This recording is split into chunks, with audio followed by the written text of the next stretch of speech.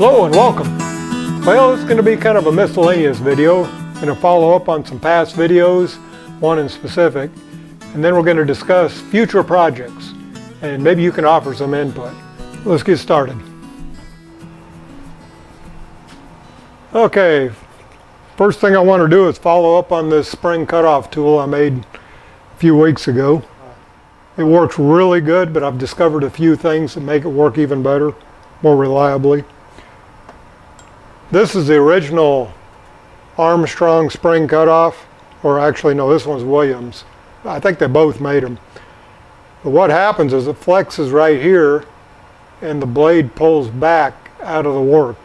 So instead of grabbing the work and tipping into the work, it pulls back out of the work. And it works great. But this is my quick change tool post design. This one's an AXA. I got plans, and I'll post a link down below for the BXA and AXA for making this. Fairly simple project, works outstanding. But here's what I found. This stick out right here needs to be about 3/4 inches or greater. And I know that's counterintuitive. Usually if you want it as close to the tool post you can go. But it affects the strength of this spring and how reactive the tool is. And it works best 3/4 inch or more if you got larger stock to cut. Tool height needs to be on center or very slightly above.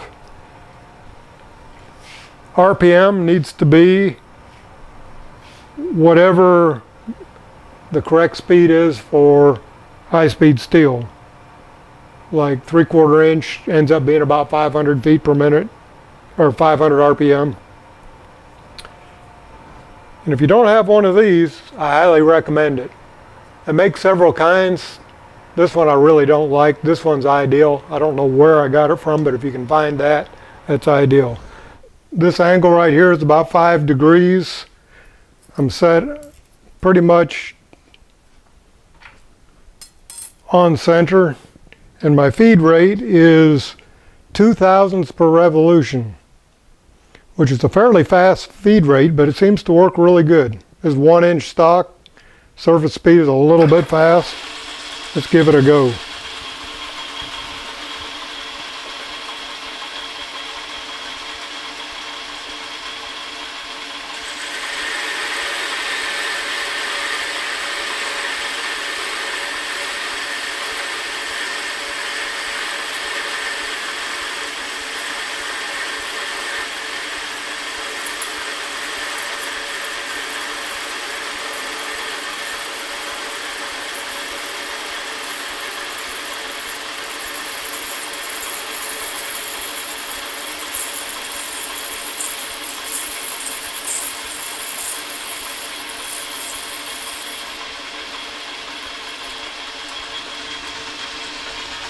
Of course, I haven't tested this in all different situations. I've just used mild steel, cold rolled.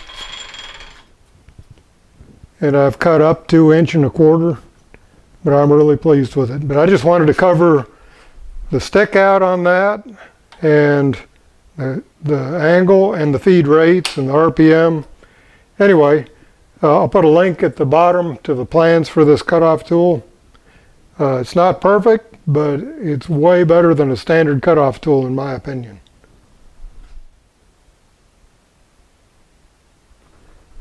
Well, what do you think this thing looks like? A big funnel, right? Well, the first thing I thought of when I saw this, and this is something that was thrown out by my previous employer. I'm retired now. But the first thing that came to mind was a cyclone dust collector. Well, I've got a big cyclone. You can probably see it in the background there. But I want to build a cyclone for metal. In other words, like a pre-separator.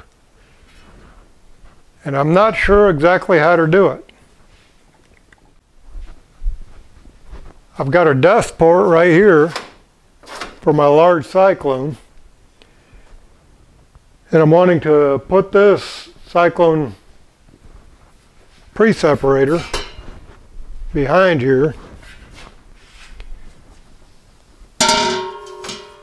on top of a bucket or something, and then make the intake go into that. But all the recommendations for this woodworking dust collector say do not do that, because sparks will go in there and ignite the wood. And I definitely don't want a fire. So, opinions. I need some opinions on this. The Cyclone is basically, it'll have like a barrel on top of this, about that long, and a intake that swirls the dust, and the suction from the main dust collector will be right here, a tube hanging down in the middle. But I know the separator will work, but is it safe? Anyway, need some input on that. Okay, I got a box of goodies here. Let's see what's in it. Got some timing pulleys for notched belts. Got a couple of tapered roller bearings. An ER40 collet chuck on a spindle, which those bearings fit on there. And a stepper motor. Can anybody guess what I'm going to build here? Hopefully. I'm going to build a gear hobber for my mill.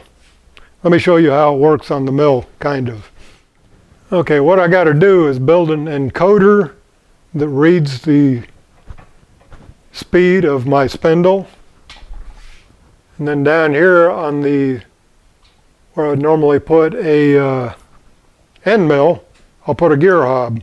Now right now I've got a, I think it's a 9/16 tap in there.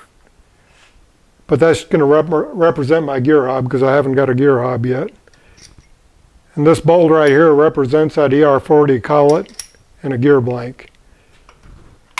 Basically what's going to happen is this will turn at the appropriate speed so everything's timed where that gear hob will cut my gear teeth. So that's a project that's a little bit over my head, but there's some big advantages to doing it this way. You end up with a really perfect gear with only one cutter, one gear hob.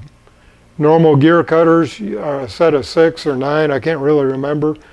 But depending on how many teeth you have around your gear, you got to use different cutters. And it's always a compromise. If you do it with a gear hob, it's always appropriate for the gear diameter. Anyway, that's a future project. I don't know when that'll be. It's a little bit over my head and I'm getting help on it, but hopefully it'll materialize. Okay, right here's something I really needed. That was sarcasm. It's another drill press. But I couldn't pass it up. This is a Jas Clark Jr. and Company Willie Electric driven tools. Made in Louisville, Kentucky. It's got a really interesting drive system. It's a puck drive, something like you would, they call it a friction drive. I don't know how many of you are familiar with a snapper lawnmower. They got a very similar drive system.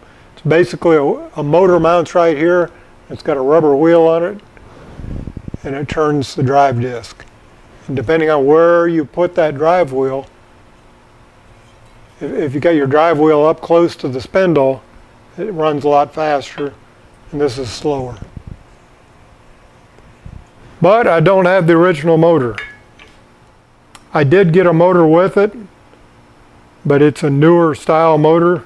I was looking for an old motor, but an older motor for this time period, this is about 1918, is hard to find.